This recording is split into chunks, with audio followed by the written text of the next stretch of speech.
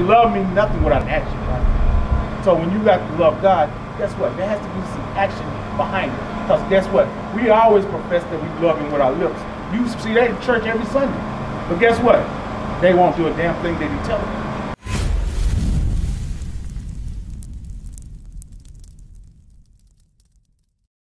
You said we got to keep the 10, right? Yeah. But there's actually 613. Now the reason why we're in these conditions is because we didn't keep God's laws. Yeah. Right. So give me 1 Timothy 2 now. Let me show you something. See, the one thing about the Most High God, He gave us these laws for a reason.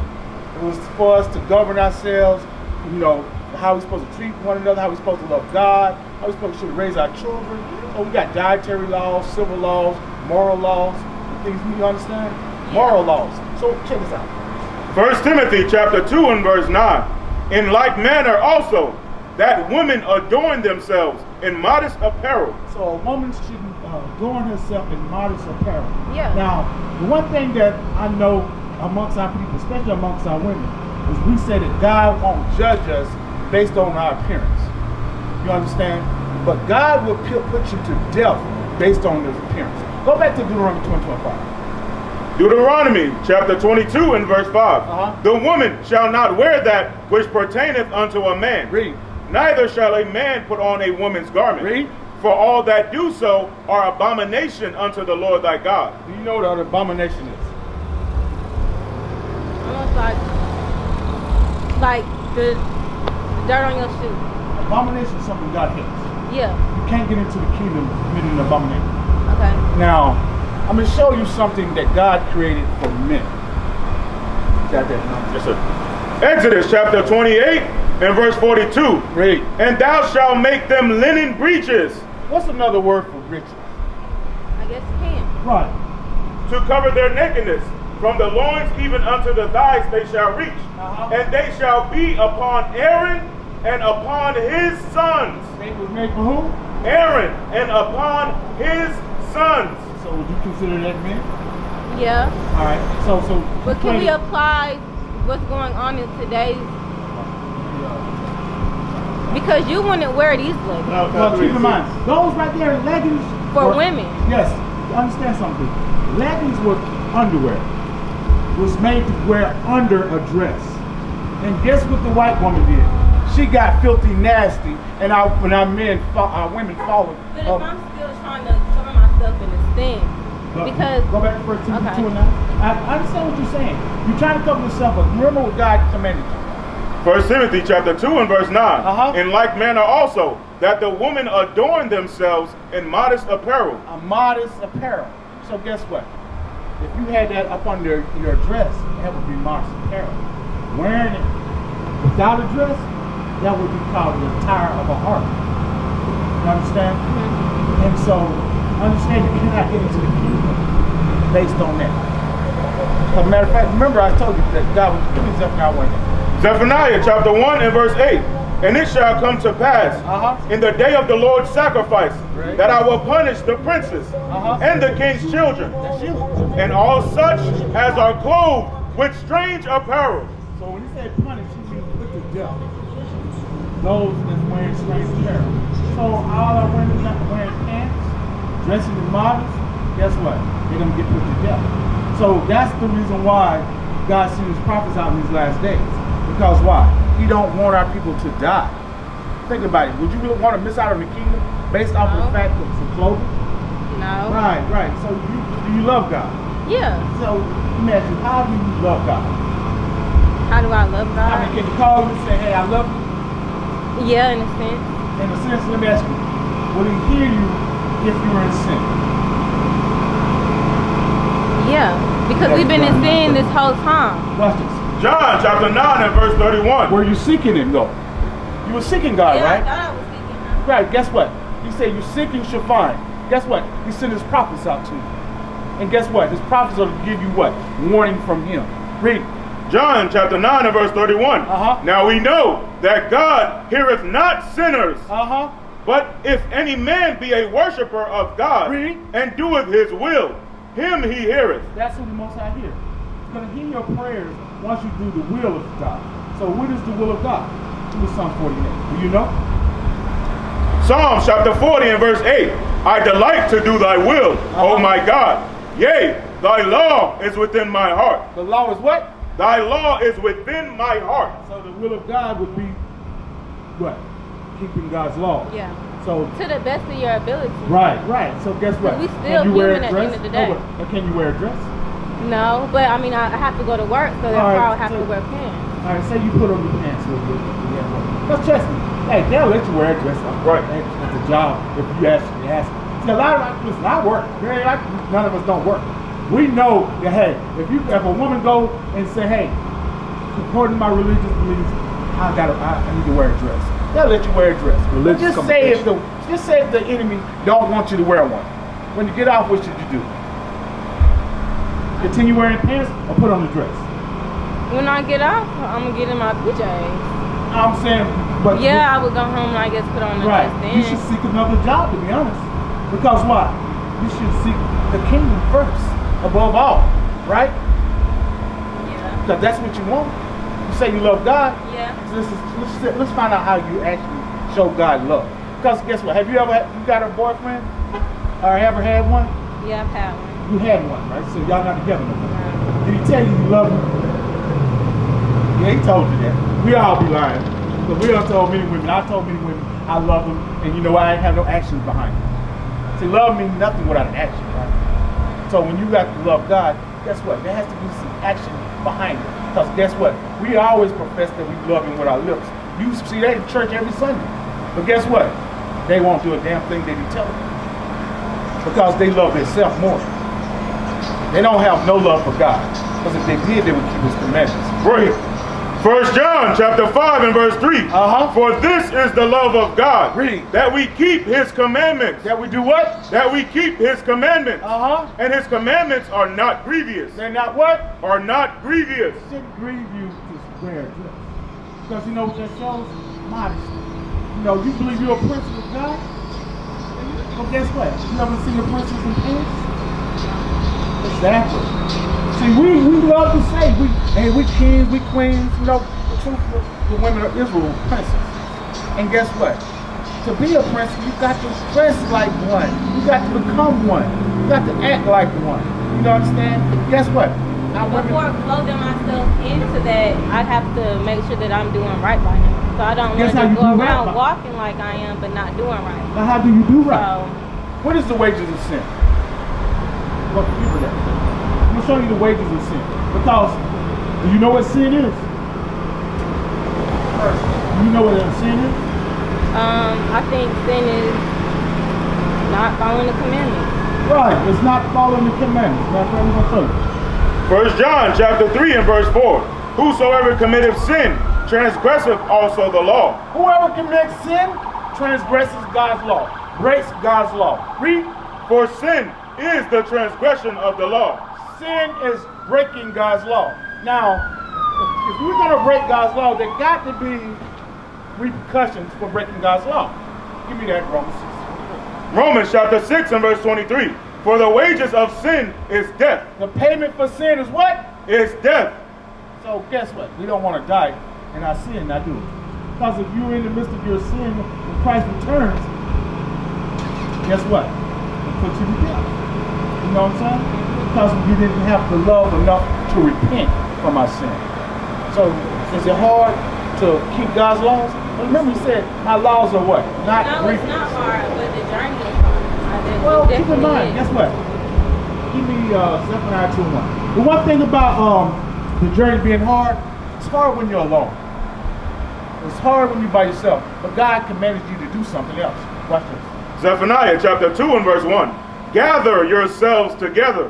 Yea, gather together, O nation not desired. He said, gather together with your 12 tribes who are keeping God's laws. So guess what? There's other sisters just like yourself. And guess what? Them sisters going to build you up. You got your big brothers that will build you up. And guess what? The one thing that you're going to realize is when you awoke, know that you're an Israelite. What does that mean for the rest of the people who don't know? We seem strange. No, they were walking dead. Because remember, when you keep God's laws, you come to life. Yeah, but and those around you are just like, yeah, they're walking dead. Yeah, they're walking dead, right? And so guess what? What does it matter what the Walking Dead think? Doesn't matter. See, it ain't that hard. It's only hard when we still trying to be part of the world. We got to come out that world. We got to come out of the things that the Most High say is evil. You understand? And so guess what? Imagine out of all the people on this earth that's in the city, the Most High chose you. He said, I want you to become a princess of Israel. I want you to help teach other sisters. That's your duty. Give me that title. That's your duty. He wants you to teach other sisters. You know what I'm saying? To be the example. Because how are our women dressing nowadays? Like hoes? Is they going from man to man to man? You know what I'm saying? Yeah, they doing whoredom. So how would they ever know to change if we don't go out and be the example for change? You understand? Read. Titus chapter 2 and verse 3. The aged women likewise, that they be in behavior as becometh holiness, not false accusers, not given to much wine, teachers of good things. You know what's good? He said that the aged woman, keep in mind, you're a young woman, but he said that the aged woman, you're a teacher of good things. What would be good? What you mean? What would be good? Right, see, you think about that. We really don't know what's good or bad. Teaching the word, teaching our children what's the truth, I guess. Teaching our children what's the truth. Bringing them up right. What is the truth? What is the truth? Who we are. I'm going to show you what the truth is. Psalms chapter 119 and verse 142. Thy righteousness is an everlasting righteousness, and thy law is the truth. The what? Thy law is the truth. So guess what? When you teach them the truth, you got to teach them what? The commandments. Right, the laws, statutes, and commandments. Because what? That's your wisdom. Do our people got wisdom right now? No, we don't. No. Look at our society. Our society show that we don't have wisdom. You understand? And think about it. Our people our age, we failed the young people. We didn't come out and teach them what's right, what's wrong. They failed it. That's why y'all don't know. Give me that Deuteronomy 6 on that. Because guess what? God gave us these laws for a reason, so we can have wisdom. Think about that. You see the sis right there? Now that sis grew up in my era. And guess what my era was doing? Buck wilding in the club. Now, guess what? The new generation doing what? Following that same example. They buck wilding in the club. Except for they take it to the extreme now. They way worse than we ever was. So now our age looking at them like they crazy. Guess what? Our mothers and them used to look at us like we was crazy. Each generation get worse and worse. Right. Deuteronomy chapter 6 and verse 1. Now these are the commandments, the statutes, and the judgments which the Lord your God commanded to teach you, that ye might do them in the land whither ye go to possess it. So guess what? I'm just bringing out a verse of what you just said. I'm showing you Bible prophecy. This is what came out your mouth. You speaking wisdom and knowledge. As you said, we're supposed to teach the children. He said, so I taught you laws, statutes, and commandments. Turn down to verse 7. Deuteronomy chapter 6 and verse 7. And thou shalt teach them diligently unto thy children, and shalt talk of them when thou sittest in thine house. So you're supposed to teach these laws to your children. So when you sit in the house, guess what? You should be going over these laws. Read. And when thou walkest by the way. So when you out and about, you were in town, guess what? I can point. So see how that sister right there breaking that law? See how that brother breaking that law? You know what I'm saying? These are the reasons why we're supposed to keep these laws. Because we're supposed to be royalty. You understand? We're supposed to be holy to the Most High God. And look how far we fell. See, once your eyes are awakened, you can see the condition of our people. And we are a destroyed people right now. So guess what? We must come out of these conditions. We must repent and turn away from our sins. You know what repentance is? Yeah, what you just said. Turning away from our sins. Turn away from our sins. So let me ask you, are you willing to turn away from your sins? I'm trying to day by day. Hey, all praises, all praises. You know, we have a school in Columbia that we congregate every Saturday.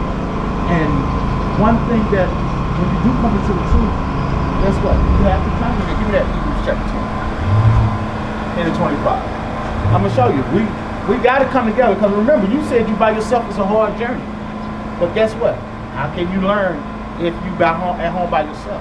Think about it. You've been here this whole life. You didn't know these laws to keep. You didn't know it was 613. You've been walking around saying, hey, it's just 10 commandments. I ain't killing nobody. I ain't shooting nobody. I'm good. Right? That I know that's what you say. I was saying the same thing. I'm like, hey, I'm good. I'm straight. I believe in God. I love God. But you know what? He was going to put me to death.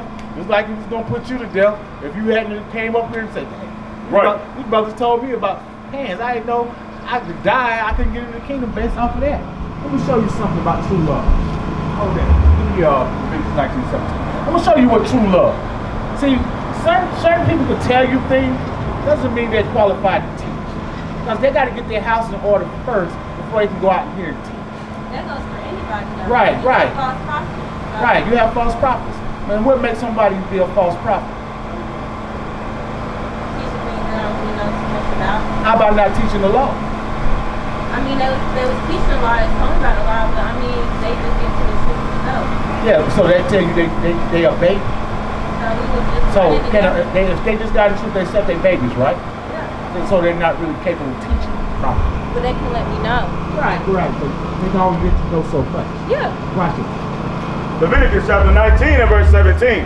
Thou shalt not hate thy brother in thine heart. Thou shalt in any wise rebuke thy neighbor. So God said, don't hate your brother in your heart, right? Thou shalt in any wise rebuke thy neighbor. You know what rebuke means? Yeah. What is rebuke? I don't know how to explain. Rebuke would be just correct. You know, correct. Okay. Right. Say rebuke your neighbor, read. And not suffer sin upon them. So guess what? If I see my sister in sin, I'm supposed to correct her so she don't what? Die. You understand? That's why we got to keep these laws when we said to congregate. Because you got to come in and learn. Read. Hebrews chapter 10 and verse 25. Not forsaking the assembling of ourselves together, as the manner of some is. And that's what happens. A lot of times our people be like, yeah, I know I'm Israel, and they sit around and watch videos at home. And the reason why they do that is because, you know why? They don't want to really change. They don't want to be held accountable. You understand? But guess what? If I wasn't congregating, I might be still at home smoking cigarettes. Because I used to know about the truth when I used to be at home smoking cigarettes. But once I knew I started congregating, hey, I couldn't be around I couldn't stay in that sin with my brothers. You understand? And so guess what? They help build you up. We used to scream black power while heroin was pushed. But at the end of the day, nothing's in vain. Iuic has been given a vision. The tents of Judah has risen. Many has attempted the mission. Minor murmuring, omitting, and missing the mark. Just reading that he had the flame of fire in his eyes gave us the spark. We on Paul's mission. We out on the road, purple and gold. From Mexico, Cuba, Haiti, Ghana, Sierra Leone. 144,000 boots banging, concrete crackling. These are how men repented at heart. The scriptures is proof. Iuic, we deliver the truth.